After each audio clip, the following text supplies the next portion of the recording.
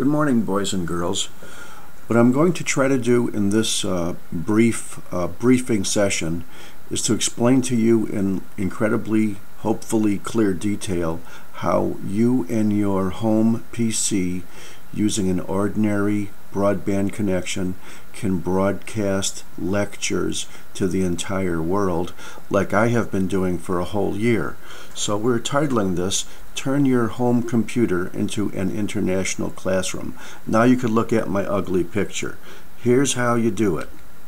What you do is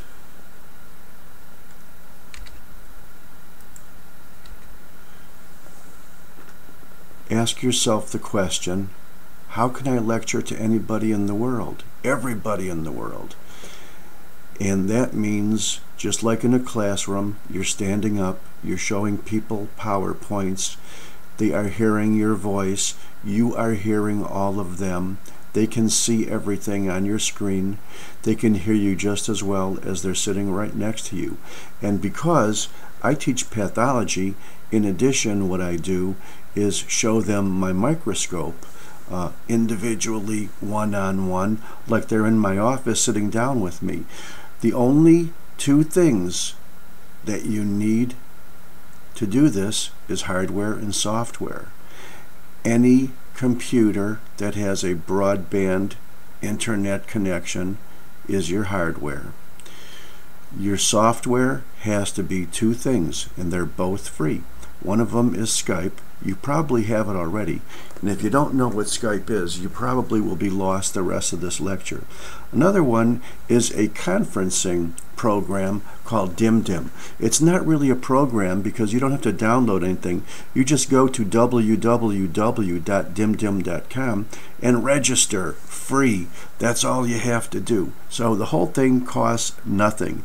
And remember, you have to have a broadband internet connection, which means DSL or cable. For some reason, we've had a lot of problems using Wi-Fi from both the broadcaster or professor's point of view as well as the student's point of view as well. Well, basically, if you remember a long time ago, way back when the internet was in the Stone Ages, they had these little ways for people to chat and text, and even before the internet came around on the BBSs, you could chat with text. And then there evolved many generations of communication programs. Perhaps we could call them IM programs for instant messengers. I think the first one I remember was ICQ, for I seek you, and then AOL came around to be sort of like the standard. Yahoo, Skype, Google, they're all into it. MIRC, which is an internet form of chat, and now all of the popular social networks like Facebook and MySpace and everything have methods for communication. In addition, there have also been involvement from just chat, but also with broadband for voice, video, sharing screen, playing games, blah, blah, blah, blah, blah. Pretty much everything that you do in terms of human interaction can be done with instant messaging routines. And if you look at the bottom of the screen here, practically all of these things that are now common in everyday life have originated or been associated with these instant messenger chat routines. So, what is a net conference? Well, a net conference is where one computer broadcasts and other computers listen. Now remember, the other computers do not have to be individual students. They could be a computer in a classroom full of students. So rather than lecturing to one computer with one student, you could be lecturing to one computer with 500 students in the classroom.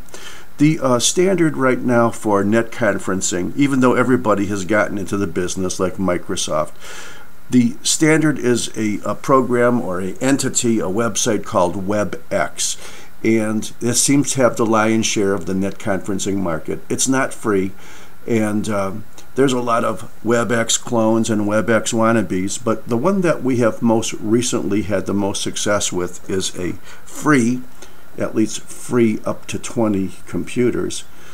a free program, a free website called Dimdim. I suggest you go there right now, www.dimdim.com, and register and get yourself an official user ID and password. Okay, well, once you do that, it doesn't matter whether you have a PC or a Mac, but you do have to have a broadband internet connection.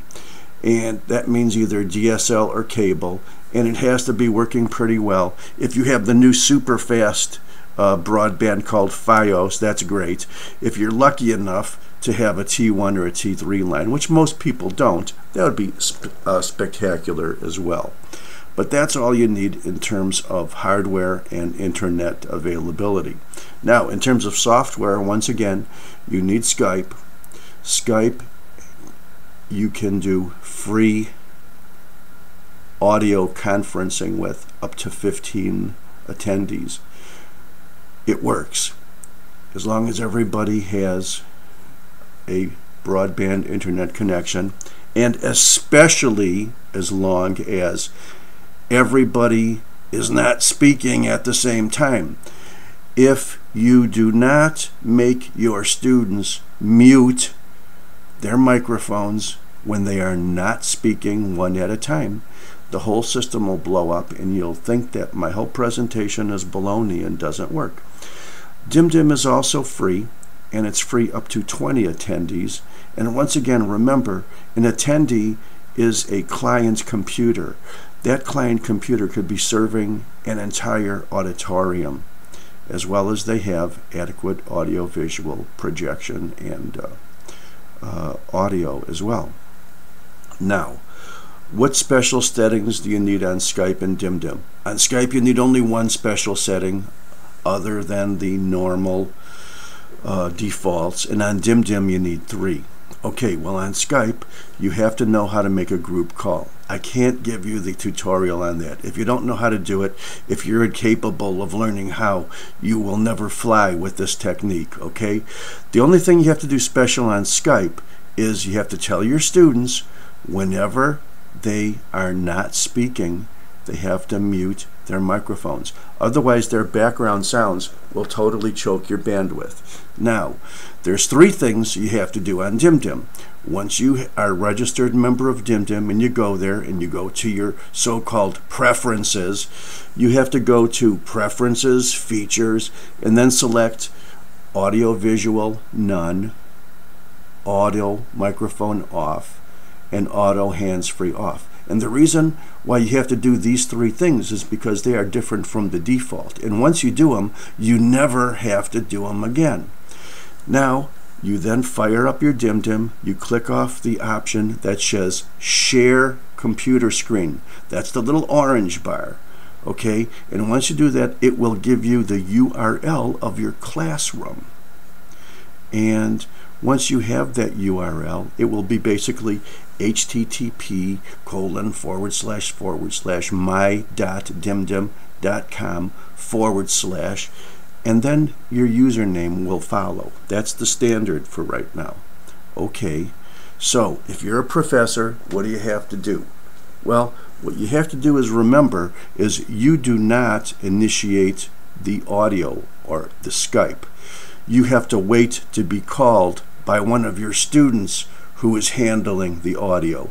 We have delegated the student with the fastest internet service to be the person who hosts the group Skype audio conference, and the professor is just one of those members. He has to wait to be called, and he has to be an approved member or buddy of the person who is calling.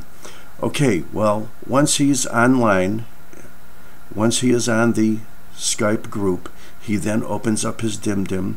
He says host meeting. He already had the preferences set for none, off, and off.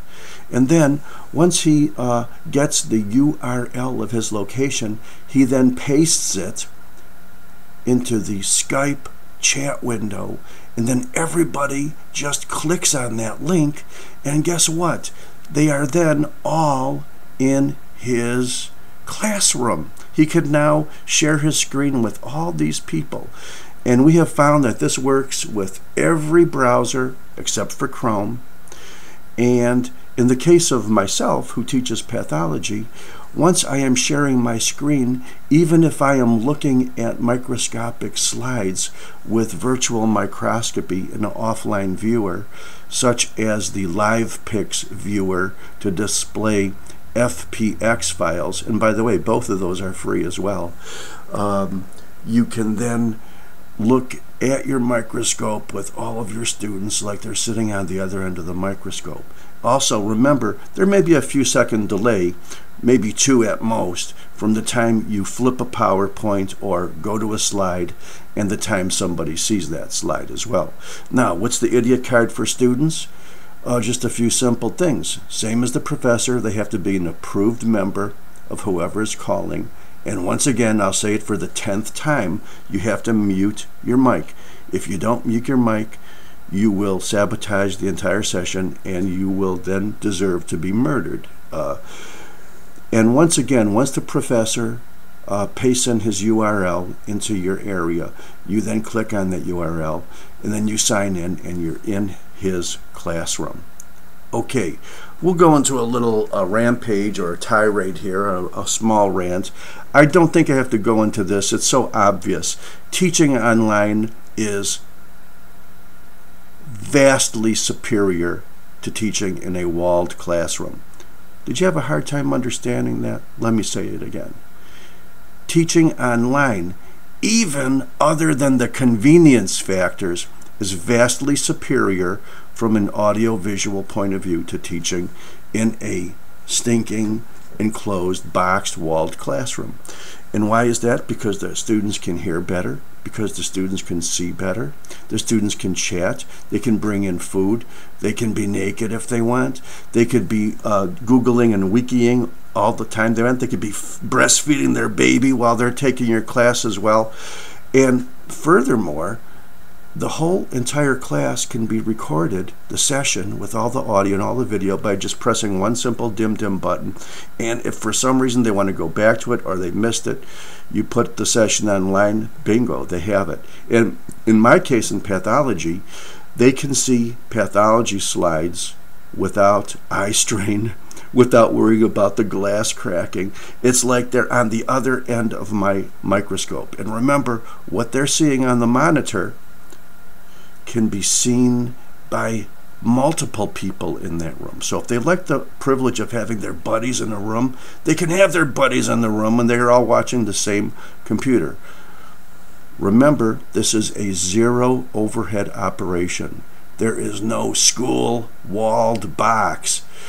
I have a feeling that the overhead for universities, I always had the feeling that the school box makes more than the professors. Well, in this case, there is no school box, so they should be getting more money.